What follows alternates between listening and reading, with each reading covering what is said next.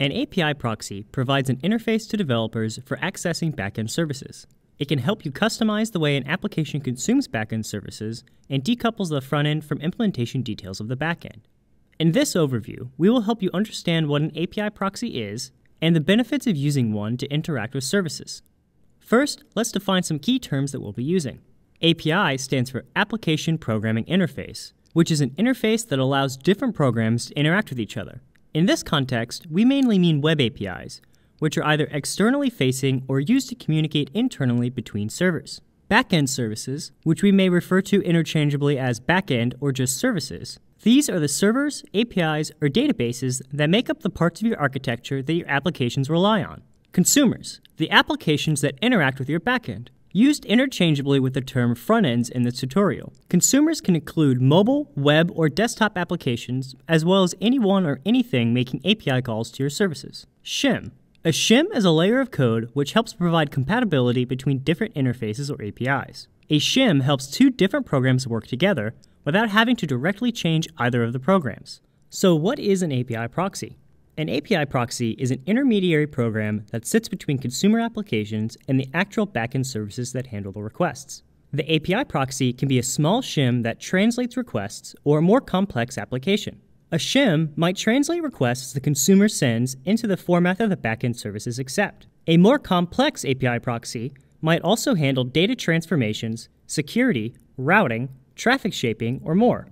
An API proxy decouples consumers from the API exposed by a backend service, and vice versa. Only the API proxy needs to be aware of what is expected by both the consumer and the service. Because the consumer and backend service don't communicate directly, the consumer doesn't need to adapt to the implementation of the underlying service, and the service doesn't need to adapt to the consumer. Let's take a look at an example of an API proxy. Imagine you have a modern web application that needs to get information from a legacy backend service that communicates in XML. Instead of having the web app send XML requests, it can send a more typical request to an API proxy. In this scenario, the client sends its request, maybe with parameters as query strings or JSON body, to the API proxy. The API proxy can translate the request into the XML format the service is expecting and then send the request. The service responds back to the API proxy in XML format. The API proxy then translates the XML payload into a JSON payload for the client, and then sends the response to the client. This is just one example of what an API proxy can do. The client might actually need the data that resides across multiple different services, which the API proxy can contact before sending its response back to the client. This way, the client doesn't need to know about all the different services or make all those API calls. It just needs to know about the single API call it makes to the API proxy. In both these examples, the API proxy is acting as an intermediary, helping the consumer get the data it needs without having to talk directly to each service.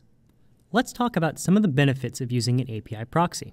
The core benefit is that API proxies create an abstraction between backend services and consumers by sitting in between them.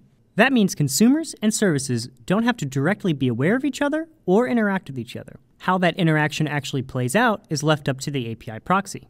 This abstraction lets you create custom interfaces for consumers to the backend. Like in the example of a web app talking to the backend that speaks XML, the API proxy exposes a custom interface for the web application to communicate with the XML API. This can allow new consumers to talk to existing backend services without having to rewrite the backend service to accommodate the communication needs of the consumer. This can be especially useful when working with a service you either don't control or don't want to modify. Custom interfaces also give you the opportunity to add features like data transformation, caching, or additional security for communicating with an existing service. Again, the API proxy can implement these without having to modify the original service. Having separation between a backend service and consumers can give you the opportunity to expose a stable interface for the service to consumers. For example, if you're in the process of completely rewriting a backend services API, normally you'd have to make the equivalent changes to how consumers are accessing their data. But with an API proxy, you might only have to make those changes at the proxy level, fixing how the proxy communicates with the backend. This can allow your frontend or other consumers to continue to use the same stable API interface exposed by the API proxy, even though the backend services API has changed. To recap, an API proxy is an application that acts as a shim between consumers and backend services. It can be small or complex. API proxies help decouple consumers and services so they don't have to communicate directly or know each other's implementation details. You can use an API proxy to expose custom interfaces to services which can transform data, combine multiple API calls into a single API call, expose a stable interface even as services implementations change, and also layer in additional features such as caching, extra security, and others.